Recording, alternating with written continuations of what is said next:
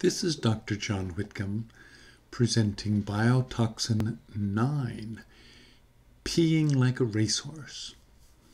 Sort of an interesting topic. How many times a day do you urinate? 4 or 5? That's what most folks will tell you. Can you imagine being used to going to the bathroom every hour? There are those who do that. Can you imagine waking up 4 or 5 times at night? Once or twice feels obnoxious enough. That's almost a sure sign of biotoxin illness. In fact, 60% of folks with biotoxin illness have it. How does that come about? Well, here's the story.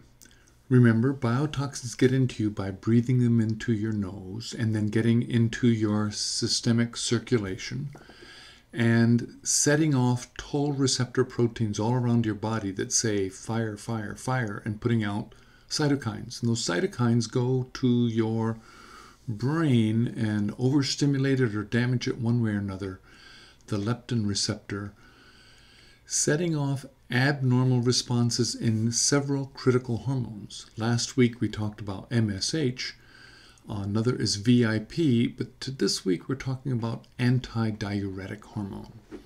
What does antidiuretic hormone do? What it is the hormone that's very precisely regulated to quite a narrow little range, such that when you drink water, your blood gets diluted and the concentration of salts in your blood goes down. When that happens, your body wants to protect that layer of concentration of salt and potassium and electrolytes very closely. Every membrane in your body depends critically on that precise balance. And so instantly you put out a little bit of, you stop putting out a little bit of anti-diuretic hormone. It's confusing because it's like a double negative. And when you do that, you start peeing out free water. So your urine becomes much more dilute. The opposite happens when you're thirsty.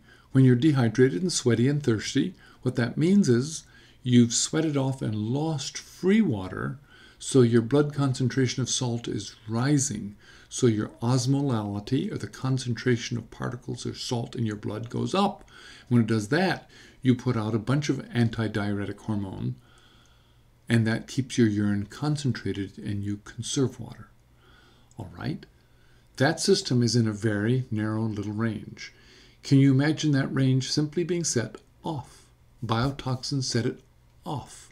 And as a consequence, you have too low a antidiuretic hormone for a certain condition.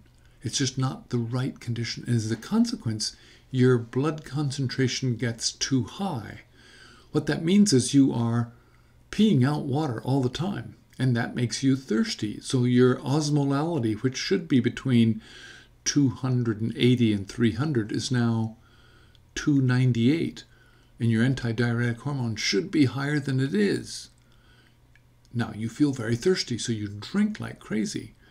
But what came first was the damage to your sensor inside your pituitary gland. And that damage then led you to urinating out water first. You drank second, trying to keep up. Well, here's where it gets kind of interesting. Your sweat glands figure this out. They say, we're going to help out. We know the salt is too high, so we're going to excrete a little bit of salt through our skin. Well, guess what happens when you have a little more salt on the surface of your skin? You become a walking battery, which means you conduct electricity, which means when you take off your wool sweater and pull it over your head and make static, normal folks make that a little bit. Folks with biotoxin illness and high ADH make that a lot, and they get lots of static shocks to the point where they find themselves turning off their light with their elbow or not shaking hands with people for fear of shocking them. That's almost a sure sign that you have biotoxin illness. How do we fix it? Actually, it's ridiculously easy. There's a compound that's an analog for antidiuretic hormone called DDAVP that you can take for as little as maybe 10 days, 1 tablet every other day, and you may be fixed. Now, that's going to require you first having gotten the biotoxin out of you and living in a safe home, but that's the previous 7 steps or 8 steps from today's talk. For now, you can find that I find that folks find that they've realized that on a journey they can fix by just using DDAVP to stop urinating 20 times a day. Now, there are some side effects. Some people hang on to too much salt water, or hang on to too much salt, and as a consequence get edema and puffy, and then they put on 7 or 8 pounds of salt water, and that can be alarming. That's usually short term. So the first step is get rid of the biotoxin. Second step is take DDAVP for a couple of weeks, and then you might be fixed. Or you might need to keep it for a long term.